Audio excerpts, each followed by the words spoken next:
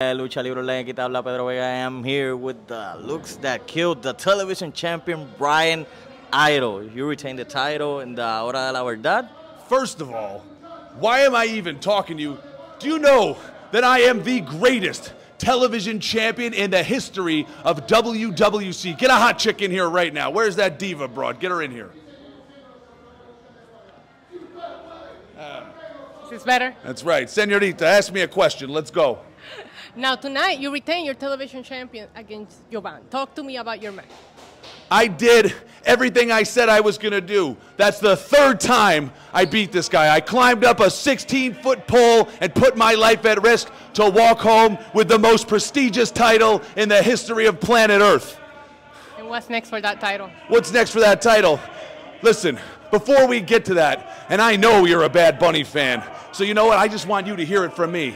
I got a letter after my last promo. I opened it up. It was from Bad Bunny. It said, "Oh, Mr. Bryan Idol, lo siento," because he doesn't want any smoke from me. And let me tell you something else. He put a $100 bill in there, and he said, "Please, take yourself out to dinner and leave me alone. I don't want any problems." And you know what, Bad Bunny? That's just what I expect from you, because you're cheap.